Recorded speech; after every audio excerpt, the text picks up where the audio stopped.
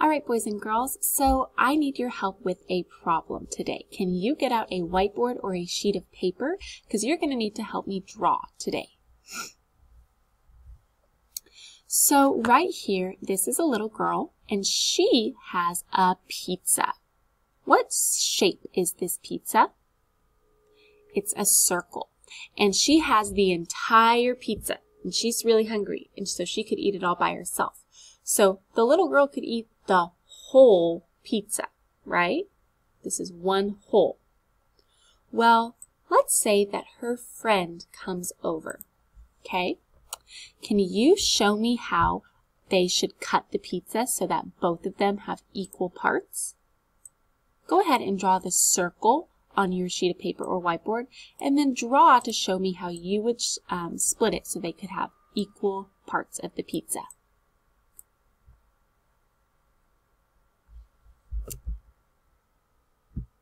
Could split it straight down the middle. Just like that. And so now, does this look like it would be fair if I were to give each piece to them? Yeah, they're about the same size. So what did I just partition my pizza into? I partitioned it into halves. Remember learning about halves yesterday? And now the little girl can get one half, and the little boy can eat another half. Okay? Well, what if they cut it in halves like this, but then two more friends came? Now how many children are there? There are 4 children. So now how could they cut this pizza so that all 4 of the children can have an equal piece? Can you draw on your circle to show how many or how they could partition this into 4 equal parts?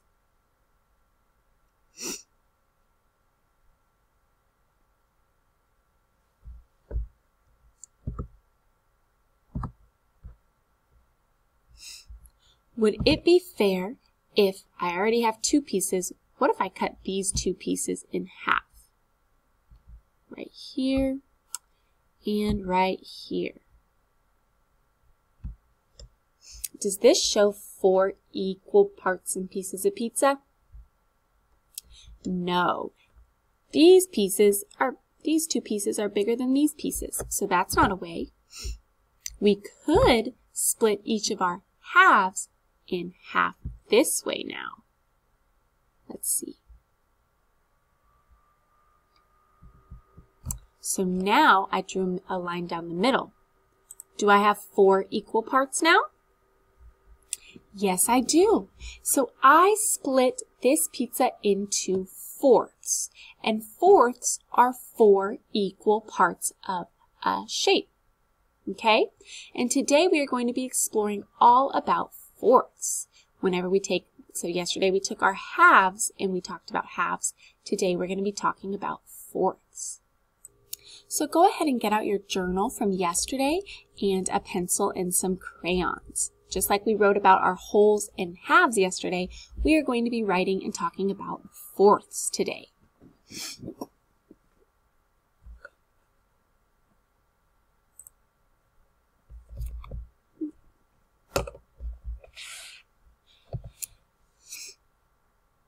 So yesterday in our journal, we talked about whole shapes, which means the entire shape.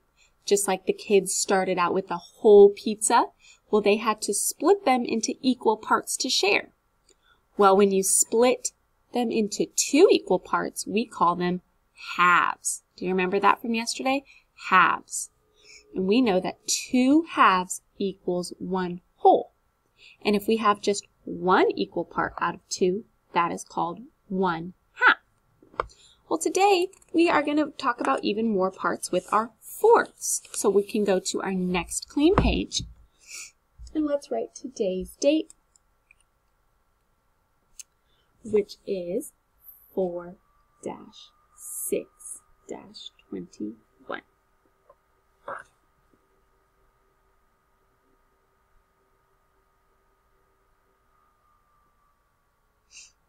Okay, and let's go up here and let's write fourths. Remember, the word fourths has 4 in it.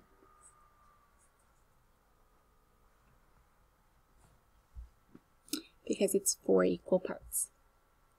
So underneath fourths, let's write 4 equal parts.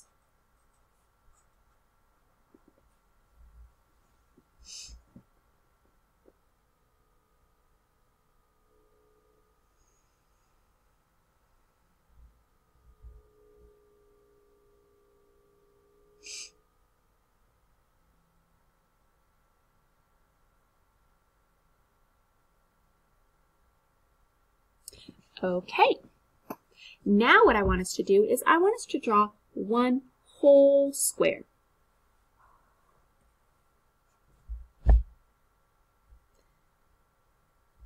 And let's partition it into 4 equal parts. This is an example of fourths. 1, 2, 3, 4 equal parts. We could draw a circle, just like we did earlier, to help us remember. And we could make that into fourths. We could even do a triangle. Triangles can be kind of tricky. Like this.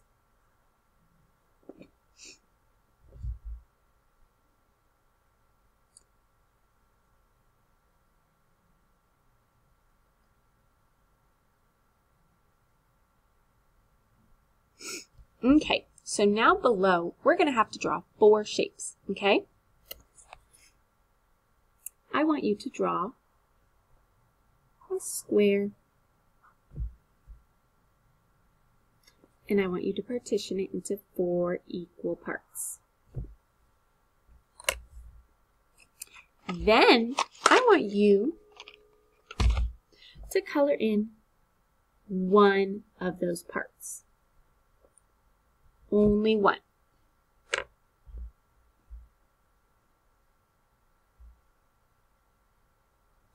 So now I have 4 parts, but only one of them is colored in. So the way that I would describe this is 1/4. Can you guys say 1/4? Great job. 1/4 means 1 out of all 4 is filled in. So next to it, let's write 1. We'll write the word 1 actually. 1/4.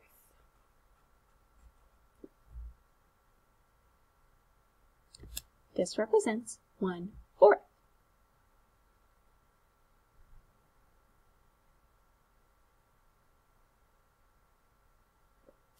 All right, well now let's go down.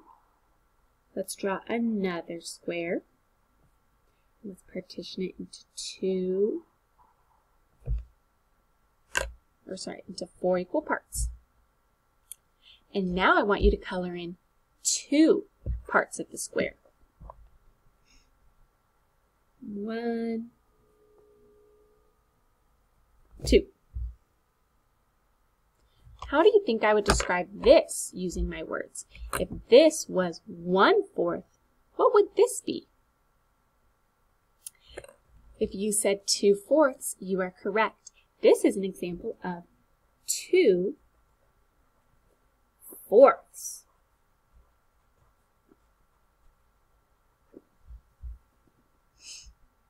Go ahead and write that down. 2/4.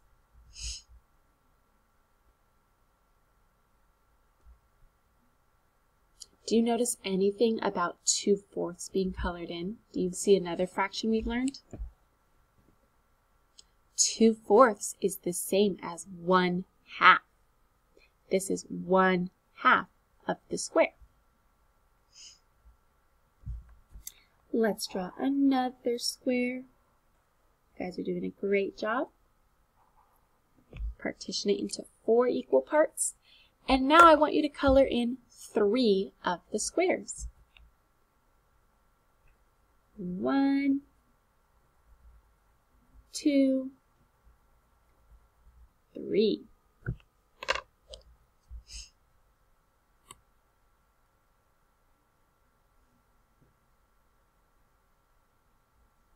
how would I describe this fraction? How many parts are colored in?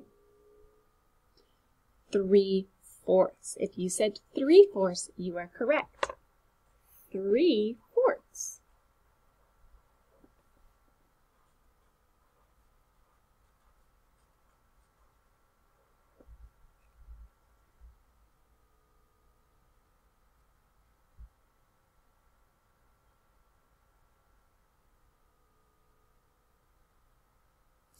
And then one more. We're going to draw another square.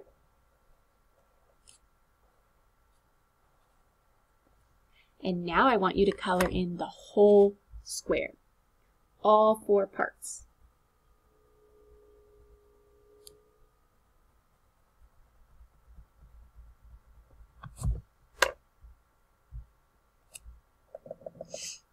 And how would I describe this square?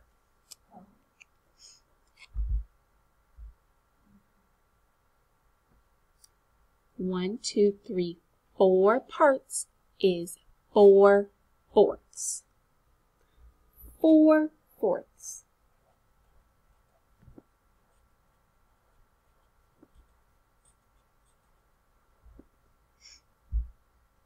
And if all 4 of them are filled in, 4/4 is the same as 1 whole. The whole square is filled in. 4/4 equals 1 whole.